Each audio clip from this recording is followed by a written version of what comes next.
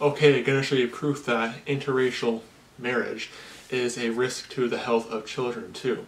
Not only is it a risk to your health, it's a risk to the mixed race child's health too.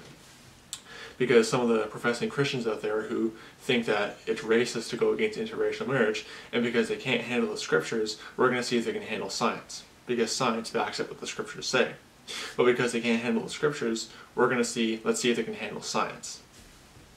So here is the first fact.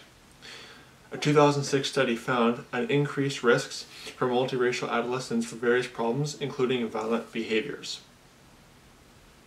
Interesting. Next study.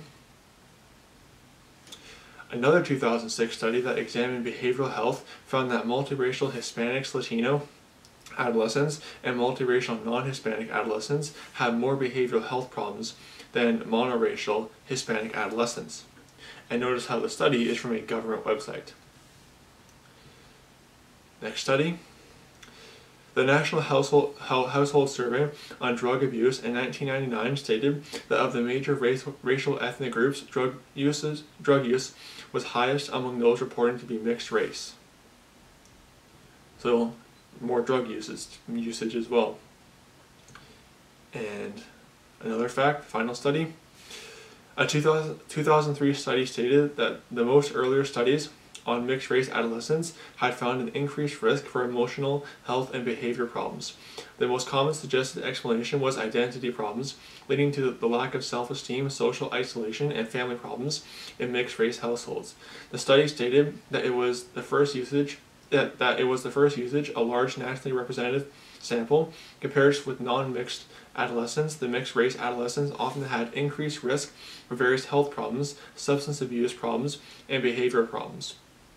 While there were differences between the mixed race groups, there was a generally increased risk for all race combinations for most risks.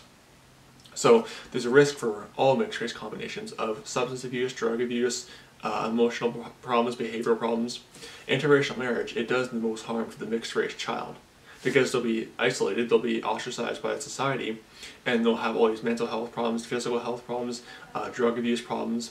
You know, they can get the drinking, alcoholism. It's really bad for the children's health and for their safety as well.